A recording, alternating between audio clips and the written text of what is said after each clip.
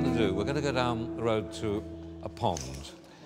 I want you each to take a testing tray with you and look at what it contains, oxygen, the ecology, you know, the environment. 7. So, guys, can you tell me what the pH is? Was it 7.7? Ricky? 7.6. Is that acid or alkali? Alkali. Alkali. Good man. Emmy, see what you can catch. Oh, yes. Where's the fish? Oh, he got a fish! Yeah, good. Oh, you got a fish! Oh, you got 2 fish! Yeah, no, there are. There's one. Okay, wait, let me zoom in a little bit. Oh, what is this? Look at this. Keep it still, right here. Picture.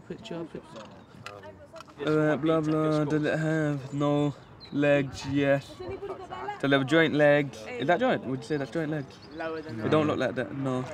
I reckon it's that one. Water scorpion. Oh, sir, I found a water scorpion.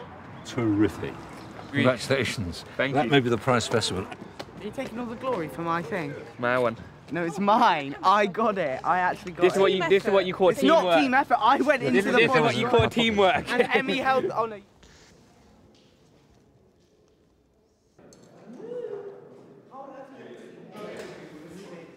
That is way too up close. Does it have a tail? No, it has spikes. Does it run or skate on the surface? It was a no. Can you see body segments on the back of its abdomen? You can, yep. Yes.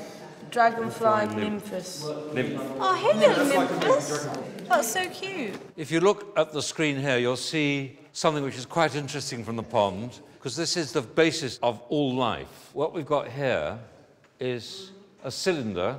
This is a single cell.